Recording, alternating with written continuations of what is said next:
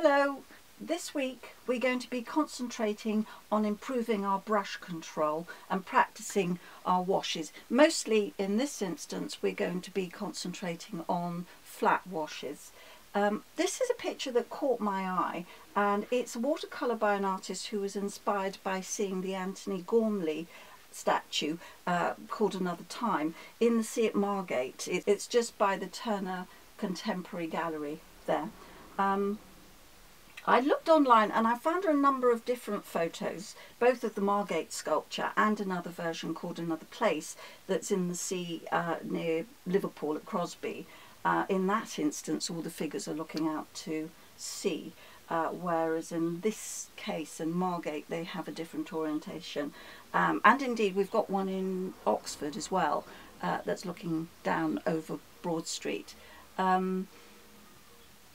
And I think they're quite inspirational in terms of the fact that they are sculptures within an environment where we can practice these flat washes and then put the sculpture within those pictures in order to both practice the washes and indeed a little bit of perspective as well.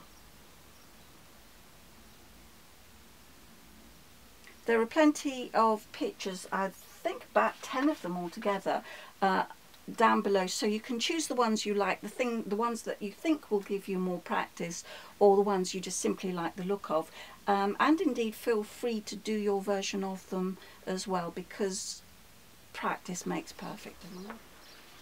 This is the first of our pictures, and basically you can see top half is a lovely flat wash and the bottom half is a broken sort of dry brush effect. You could do this in any colour you wanted, but let's just have a go at doing a flat wash just as a little demonstration. What you want to do is make sure that you mix enough paint. If you run out of paint halfway through, you're going to have to stop and you'll have to mix some more, and one half of your wash will be drying before the others, and it won't be as flat as you want it to be. I personally don't tend to wet the paper first, because I find that this paper, this is Royal Academy, really quite rough paper. It takes the paint really very well and I don't feel the need to paint it. What you want to try and aim for with basically, you want each stroke of your brush to be the same as the one before, so don't keep going back and putting extra water in, because by doing that you're going to be diluting it. So we've got this lovely just French ultramarine. I chose this because I've got a lot of it and want to use it up. But basically what we're doing, we load the brush up and we're going from left to right. Be aware of the movement of the shoulder. If you're going from just working from your wrist, you'll run out of length basically and start going downhill like that. So if you want a nice horizontal line, you want to take it across in that direction. So don't do that. Basically left to right. So if you move too quickly, it will break up. But there we are, go far, and then start moving with the shoulder. So it takes you right to here. Go further, depending on how big your piece of paper is. If the figure is about here, you want to make sure that you go further either side. Otherwise you have to go back and tidy up. The second pass is basically just catching the bottom of the one before. If you go too quickly, you'll get a dry brush stroke. So we want to go along with this and follow it through. Go back exactly the same again. None of this extra water, because we want the same paint over and over again. So just catch it. If you go too quickly, you'll expose little bits of the tooth of the paper. As I said, that's useful when you're dry brushing. You don't want that to happen. Now, can you see how lovely and flat that is? Lots of control, lots of paint.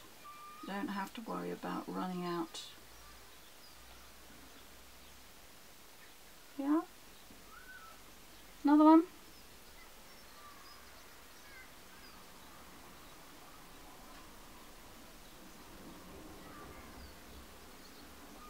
And Can you see that lovely, lovely flat wash?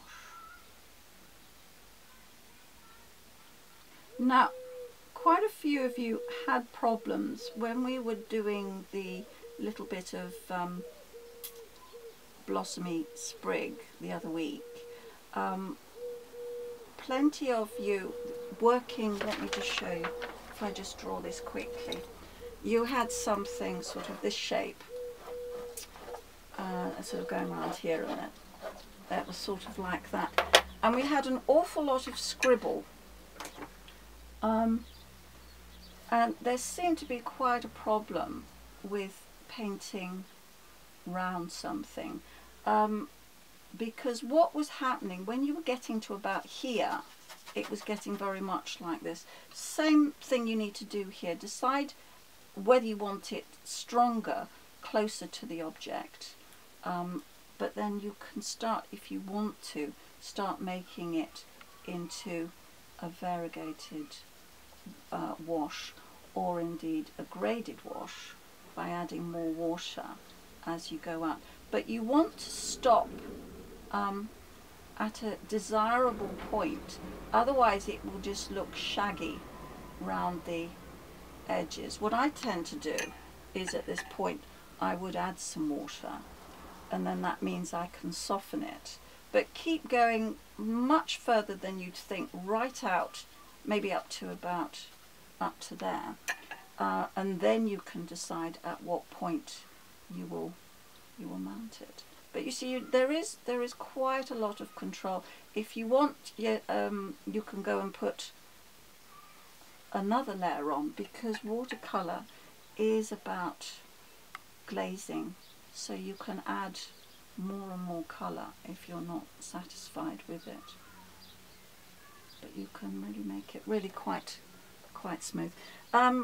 Right, so if we get back to this one, bottom half, this is basically just a dry brush. So this time what we want to do, we want to paint, but we want to just catch on the tooth of the paper. If we put that up here, so this is sort of flat washy, but if we go quite quickly, you will see that we use the paper to do the work, which is quite nice. So we can just go across here and get that broken line. If you've got very smooth paper, hot press paper, obviously it's not going to do it quite as well. You need to practice with your different brushes. Some will work better than others.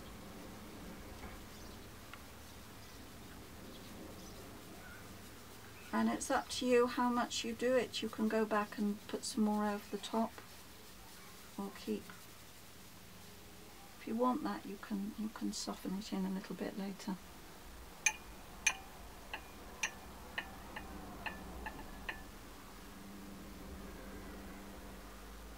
Practice makes perfect. This one here ostensibly seems quite grey, but we have an opportunity here to make a really interesting tonal picture.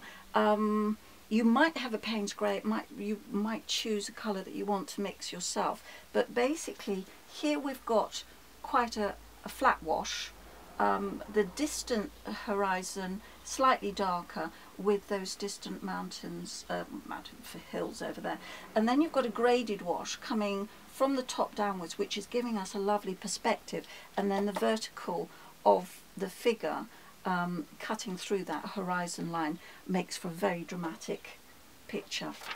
So lots of potential there, and you could try it in many different colours.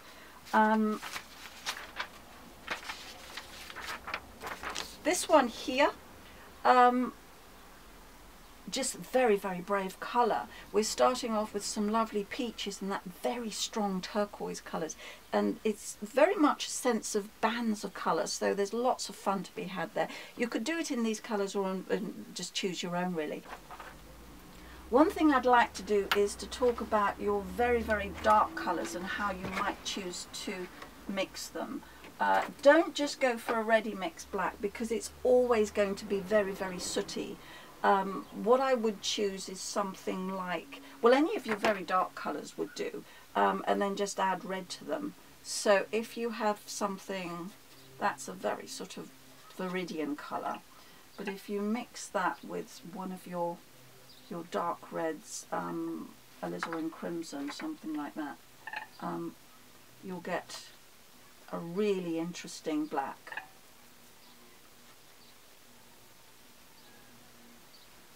Can you see? And it's a lot more luscious, it's a lot more velvet-like than if you just use black straight from your palette, which always goes a little bit sooty, I think. This one I like as well. Once again, the colours are very much the same, but they're just different depths of whatever colour you might choose. So it's sort of lighter here on the horizon, around here in the sea, with the lovely contrast of the vertical figure. Reminds me very much of Caspar David Friedrich, who was a Victorian romanticist, and he was very well known for his allegorical landscapes, which typically feature sort of very contemplative figures who were silhouetted against skies or morning mists or trees or Gothic ruins. And he was trying to convey a sort of subjective emotional response to nature. And I think the Anthony Gormley pictures have that same sort of feel to them. There's a few more, some very bright ones, which I think you'll just love, just for the pleasure of painting and trying the different colours. This one again is a lovely progression through the peaches and the yellows through to the oranges, and then those rosy reds down here and the almost bluey purples. Once again, make sure that you mix your darks with a nice mixture of maybe your blues and reds to get a black. Don't go for black out of a tube, because it will just kill those colours dead. This one here again is very, very moody, more abstract, because lovely blues softening into pinks across here, and it almost, its form comes from these verticals. But what you really need to make sure is that you get your perspective right. And it's so easy to get it wrong if you do a lovely flat wash and then you're a weeny bit frightened of putting the dark on in the form of these sculptures. Practice first, put little bits of paper on there to make sure you get it right, or do a version of it, a drawn version first, to make sure you do it correctly. Really what you want to do, a little bit of help with perspective, is to make sure these people are in the right place in respect of the horizon line. This is our horizon line here. Let's just pop that in straight. Okay, because of where they are, and because the actual beach is flat, all of these people, you can see, irrespective of how tall they are, have the same eye line, which is pretty much on the horizon line. So we can put that little one in about here, this one about here. This bigger chap is sort of quite big and sort of taking up that much. This one is here, like this one here, and you could just sort of make it up, and you can see that's where they all are. If you had a really big person, their head would be on the same level, and they'd be about here.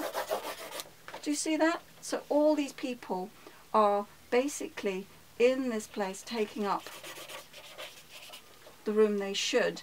If we actually put somebody above the horizon line, like this person here, can you see how huge that person is compared to other people? You can see how wrong it is, really.